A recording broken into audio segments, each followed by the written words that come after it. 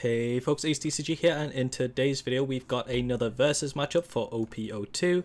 We have got myself playing Law on the left and Joe playing Kinemon on the right here. This is a pretty interesting matchup because they're both effectively tier 1 decks. A lot of tier lists will put Law in tier 1.5 because it's got quite a high ceiling, so it can be easy to mess up, really. It's a lot of micro decisions in Law, and Kinemon is just like stably good. It's very, very strong. I believe I won the die roll and chose to go second here, so yeah, pretty happy with the hands here. We just crack on. And you can clearly see that I've already forgot what I'm doing. So I just go second because I need to draw cards in Law. I need stuff, and then we see turn 1. Joe can play Bonnie here, which is, yeah, it's pretty good. I've got tier 1, turn 1 Dadan here myself, and you can see I already have a Nami in my hand. So I look through and I hit another Nami here, which is just super good value for me.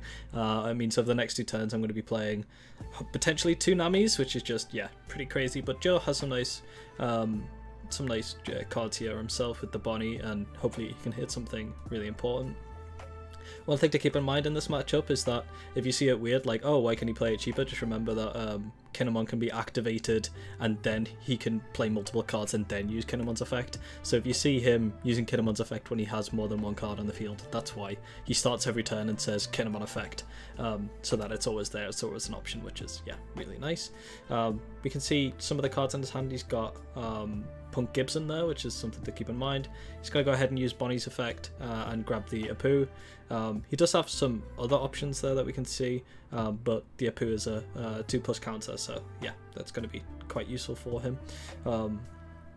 Kinemon is just, yeah, really, really solid. Really, really nice. The issue for him here is that Bonnie's kind of now just like rusted, and it's not as important in the Kinemon matchup to protect the Bonnie. You want to, but you can't protect it as much as you can, for example, in Law. So that's something you've got to keep in mind playing it. So we can see that Joe's just thinking about some of his plays. He has activated Kinemon's effect here. We can see he has the 1-drop blocker here that activates the Toki. However, he's going to tap 2 using Kinemon's effect, making it 3, and then he's able to play the Ryuzo. Yeah, really nice. Good way for him to be able to draw some cards here. So yeah, and then he passes it over. He doesn't pass it over, sorry. He attacks with the Kinemon. I'm going to take it here, which is a little bit risky because I do only have 3 life, but I want to get as many cards in hand as possible to be able to have more options. You can see here that I did get the Izo there, which is really nice, and I draw for turn a Rush Luffy. I swing straight off into the Bonnie with the Dadan, so that's just in case he has like a Pump Gibson or anything like that in his life stack later. And you can see I'm thinking about my options here. I could play Nami here, get more cards, flood the board, try and do some switcheroos, but that Izo and that Raizo is looking, yeah, pretty nice here. So yeah, I don't know whether I think, yeah. So it's the issue with the play is like Nami first, look for a potential. You can see I draw all 5 green cards, which isn't a good sign that I'm going to get a Straw Hat really in this list. But we move. I'm not too sure what he's talking about. I think he was talking about if I bounce back like the Dadan and then get the value, but then I was like, I have another Dadan, so that's why I'm doing it now. From this Dadan I grab another Nami, so I have 2 Namis in hand, and I've already played 1 Nami, which is just crazy. Now this is the one bit that I disagree with. I should have swung with Law before I played any cards, and then I play the Dadan. Oh no, sorry, I play the Nami. I have Tony Chopper as an option, or I have Brook. Just looking through my hand, looking what 2 drops I've got and what I'll need to be able to help me get to my shambles. I'm gonna take the Chopper here because that means I can just slap it down for 1 next turn, unless he kills something, or even if he does, I can just slap a few things down for 1. I still have another Nami in my hand, for example. So yeah, pretty good turn, and then I'm gonna pass it over to Joe. We're just talking through like some of the decisions and like what the plays are and stuff like that. One of the nice things about like these matchups is that these are pretty much like practice for bigger matchups in the future.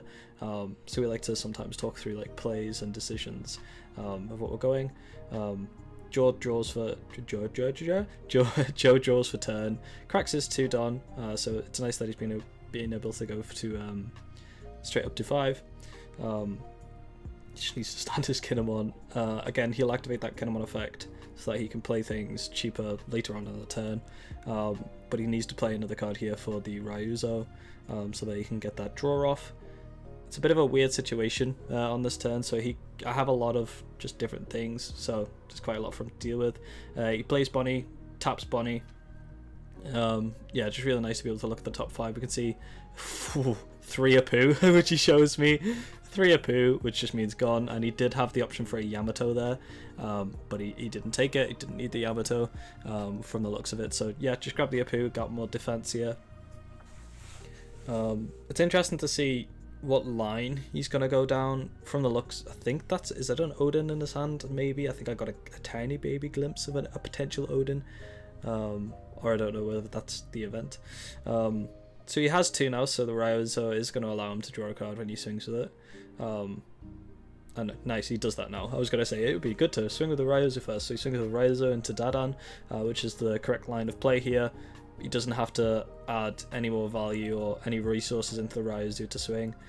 He swings for 6 into life here. Now again, I'm going to block this. I mentioned in a few videos that if you can, you should, especially when you've got a lot of resources. He taps 2 because of Kinemon's effect that he played earlier. Remember, he played it earlier in the effect, so it is legal to do. And he can play another Ryuzo for 3, which is just really nice. Now I do have an Izo in my hand here, so I can deal with a lot of what his board is saying. And yeah, I haven't untapped my leader for some reason. I don't know, it's just one of those games. There we go.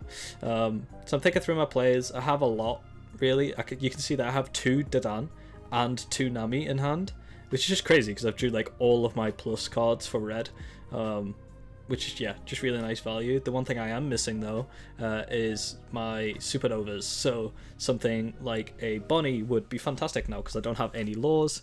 I'm swinging for 2 at his Bonnie. You can see that I have a lot of cards here, so it's difficult for him. He does block it with the Apu. I think that's mainly just to like stop resources like swinging at life and stuff like that. I am very easy at just letting my cards go, so I personally would have just not done that, especially when you can see that I have 2 Namis out and stuff like that. But I don't know what his mindset was, what he was thinking on there. Maybe he thought he could divert my attacks, then he can protect his Ryuzos, which, yeah, makes sense. You're going to see for a tap 3 here, and I play the Rush Zoro. So I think my plan is, okay, so I can swing with this into the Ryuzo, get even more attacks off, even more control, and then when I shambles eventually down the line, I could shambles it out for an Izo here and then rest the other Ryuzo. So we're saying I swing 5 into 4 with the Ryuzo. I think Joe's just telling someone about a ruling in a different game. Which is, it's nice to have. It's nice to have that in like a local community of like people being able to help each other out. That's what I've really enjoyed so far about the community, is like we've got quite a few people who are like on ball with rulings and stuff like that and can help when we get weird interactions. Joe's just thinking through his plans. I think this is a bit of a weird situation for him because I can obviously attack with Law here. He protects the Ryuzo with the 2-drop. Yeah.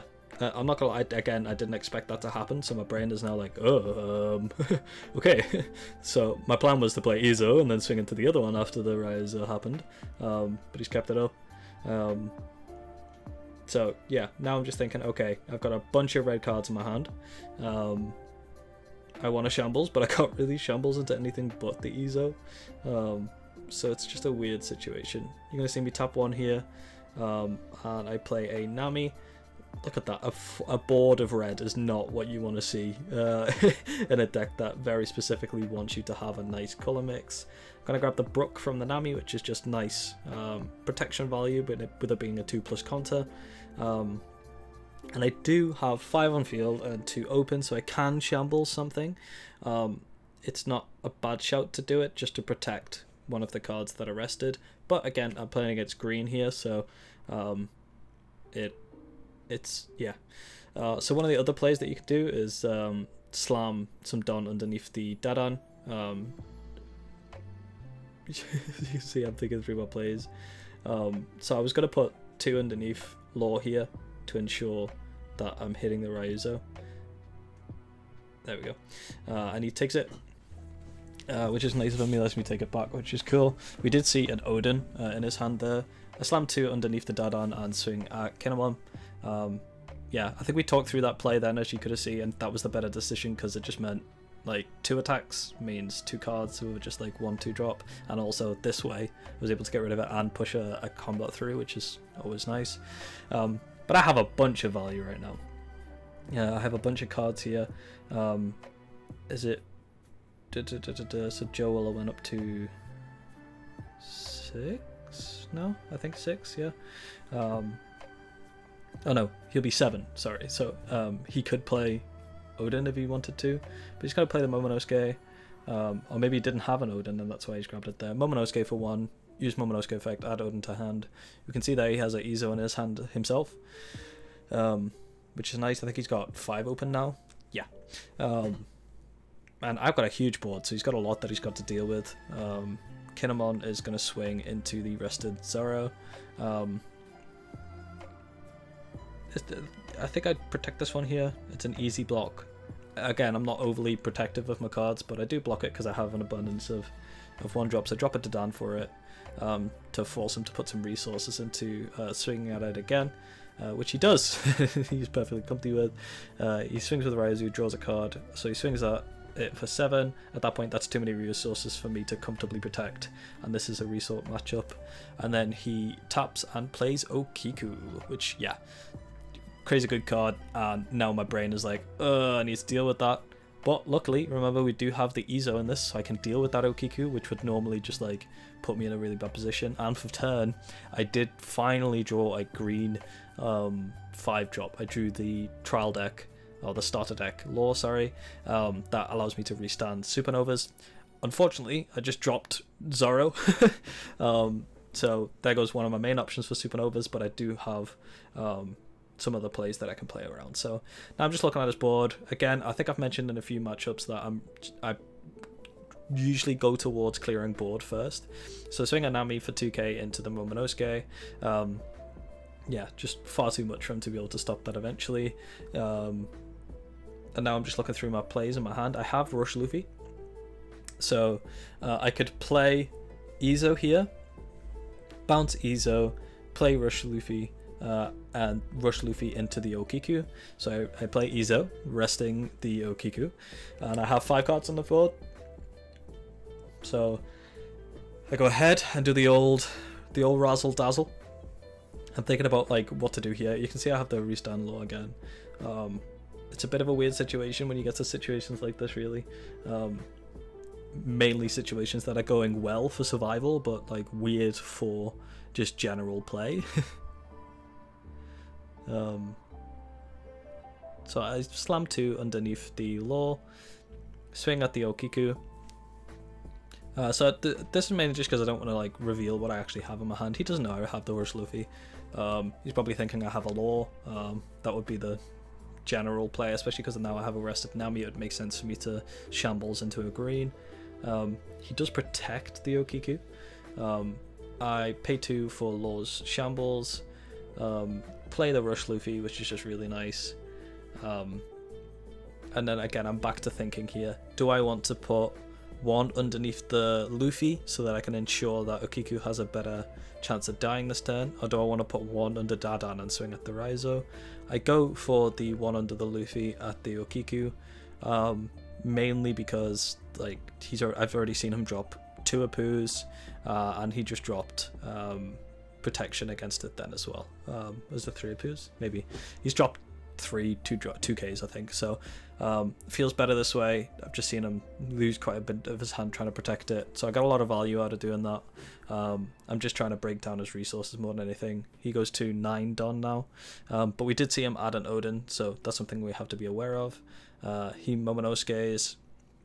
Again, he's already activated Kinemon's effect here, so he can play something cheaper with the effect, which is nice. Swings the Raizo into the Nami to draw an extra card. That's just super nice value, really. And we can see he has 7 up. He swings with Kinemon into the Luffy. I should protect here. Protect here would be the better play. I should never let it go for just a 1k blocker, especially when it's so comfortable. Just checking his Don to see if he's going to slam down an Odin. But yeah, just thinking about it, you can see I have Dadan, but I don't really want to drop the Dadan because I want to be able to get value. I also have Brook here, and I have an Ezo in hand, so I was thinking about dropping a 2-drop just to protect it. And I don't know if that would be the play. The reason I was like, oh, if I play Dadan and then get another card, but I've already lost a lot of 2-drops. You can see tap 2 for a Kiku, which is, yeah, just all reliable, which is really nice. And then he leaves 4 open, so I am a little nervous about that. It doesn't make me feel super happy, because going into a green matchup, I'm thinking, oh gosh, please don't have 2 Punk Gibson. So the right play would be to swing with Luffy, in case he does have Punk Gibson. But let's see if I actually go ahead and do that and remember my own advice. I do. Finally some justice in the world. So I swing with Luffy into Ryuzo. He's going to tap 2 and play the Punk Gibson, and he rests the Dadan, which he's very happy about. You can see I already have like the Namis in place here, so I'm going to be able to head and swing at the Momonosuke, which I do. This is a really nice deck to just be able to deal with the little 0 drops. I don't lose any value because the Namis aren't really going to be swinging anyway. I don't have the Don to commit to make them 5k against Kinemon. 3 Don to make 1 attack. Here it definitely isn't it. I don't know why I put my hand over my Don. It made it look like I was going to slam down a 10 drop, which would have been very dramatic. I play my Chopper, and you see me do the little shambles emotion. I play the trial deck Law here with the shambles, and restand the Luffy. Luffy's going to swing into the Ryuzo. Really nice fit, like just value here, and you can see, or if you remember, I do have the Ezo in hand, so I can tap 3 to rest the Okiku, and I can swing into it. That is an option that I have. You can see I also have some of my 1-drops there, so I can buff up the Nami if I need to with the Makino, but I tap 3, play the Okiku over the rested Dadan, and I'm gonna say go sleep to the Okiku. You're gonna see me put 4 underneath the Law then and smack into the Okiku, and I'm just gonna keep swapping away, get rid of his cards, keep the advantage with the tempo, and yeah, now I've got a nice little cheeky blocker as well. Next turn I've got 2 6Ks on board, I've got an Ezo that I can shambles out, and I've got a protection in the form of my little Tony Chopper, so I'm feeling happy about that. For turn we saw that Joe drew Killer, the blocker one. I don't know how much that's going to do to him right now. Yeah, it's a bit of a weird one. It'll help because like he does have the 3 life and stuff like that. Joe's really good at keeping his life advantage well. He reads the situation and likes to be in control of the tempo of the game a lot of the time, so I've definitely got the advantage here, but he's a good player, so I'm not trying to remove my foot from said neck. He swings into the Luffy for 7k with the Kinemon, and that's just an easy block here. If I did have a 2k, I think maybe the 2k would have been a better decision, but the reason I got rid of it is because I'm already struggling a bit for board space, and I do have some cards in hand. So he plays the Odin using the Kinemon effect to reduce its cost to 7, and then we see that he plays the Toki as well, which is now a 1-drop blocker for him, which is nice. But I'm in a good position here. I have the big stonks would be the best way of describing it, but I'm still in a bit of a sticky situation because my entire hand is red. So I play the Nami for 1 here because I want to get to 5. We see that I have the option for the Chopper, or I have the option for the Jet Pistol. I don't have a Toma in hand, otherwise that would have been the decision. I'd have just KO'd the Odin. I swing for 6 with the Luffy into life. It'll be interesting to see if he takes it with the Toki. He just takes it. No trigger effect. Swing for 6 with the Trafalgar Law here. He drops an Ezo for 2k and drops it. I use the Law effect to shambles out a Nami, so trying to get even more value to my hand, which is really nice. There you see all my Otamas and all the Bonnies that I've been looking for. I don't really know what Joe's seeing here. Just probably calling me a degen. That would be the right way to describe it. But nicely, because I shambles, I'm able to pay 5 and play the old razzle dazzle in the form of the Trafalgar Law, and I'm able to restand the Luffy, which is really nice. I've got another 6k swinging. So one thing that is on my mind is the fact that Odin is going to be able to clear up those 6ks with ease if I'm swinging now. So I'm just trying to watch my tempo here. This is the situation where Joe can really come back. Like, he's still got that blocker up. Scary beans, really. But we crack on, we move. I swing with the Luffy. He's going to block with the Toki here, which is good information for me. That makes me think that he doesn't have a lot of 2ks in his hand. I swing for 5 with the Law into his life, and we look at his hand there. He does have an event card. I'm not too sure which one it is. I can't really have a good look at it. But he blocks this with an X-Drake for +1. I throw 2 underneath the Izo and swing for 5 again, just trying to stomp down on his neck. Like, I've got the pressure and now I'm trying to keep it. So he takes this one. He does have Killer in his hand, but I think he's trying to play that for next turn, so that he can have another blocker up, because obviously I've got big stonkies. But I'm in a good place. I'm not overly scared. I know I've got a Makino and a Brook in my hand at least. So yeah, I've got some nice protection. I think the other one might be, is it Chopper? Maybe. It might be Chopper. So I have at least 4k worth of counters. He puts 3 under Kinemon and swings into the Luffy for 8. I'm going to let that go immediately because he has an Odin that's already sat comfortably at 8. And I do not want to deal with that today, and I'm not going to lose my blockers on my counter, sorry, just to protect it when I think it's going to die anyway. We see him tap here, and he does have the Yamato in his hand, which is a little bit scary if I don't get any blockers up, because it's got double strike, and that hurts real bad. So yeah, plays the Yamato, the Sek Yamato, and now he's only got 2 up, so now Odin can't restand, which is cool for me. Taps 2 and plays the Killer here. So the nice thing here is that the Killer doesn't have the Don under it, so he's not going to draw when it dies. I untap. I now have 3 on board, so I have the, you can see I have 2 Nami, 1 Law, and I just drew Vista for turn. Which is nice because it means I can deal with the Killer very easily. You can see, yeah, so my hand is Makino, Brook, Vista, and Chopper. There we go. I think. Is it 4? Yeah. So tap 2 to play Brook. Good old Brook. And then I put 2 underneath the Nami, making it big old stonks here. I do have Makino in hand again here, so this could be the turn to just go all out. But I pay 1 for the Tony Chopper. And I'm thinking through my plays, thinking through what the right thing to do here. And I don't think playing the Chopper was the right thing here. I think I should have played the Vista to kill the Killer first. And then I should have bounced the Trafalgar Law, because now he can just block with Killer if he wants to. But he doesn't know what my hand is, to be fair. That's just me commenting on after the fact perfection. So yeah, if he blocks with the Killer now, I now have no target for Vista, and I say that to him. I just say I'm a big dumbhead. I could have been somebody, but instead I am nobody. But he has a small hand and I have a big board, so I'm feeling okay about it. The things with the Law is that, like, there's just so many decisions to do. You can see I keep doing the shambles movement with my hand. I just really enjoy the deck. I get really excited, and I also just really enjoy Law as a character. So yeah, I'm happy to be playing one of my favorite characters, really. It's nice. So I don't know what I'm thinking about. I'm probably just thinking about my mistakes in life, really, and how I should have played the Vista to kill the Killer. And I definitely told Joe that. I was like, I feel dumb, and he was like, yes.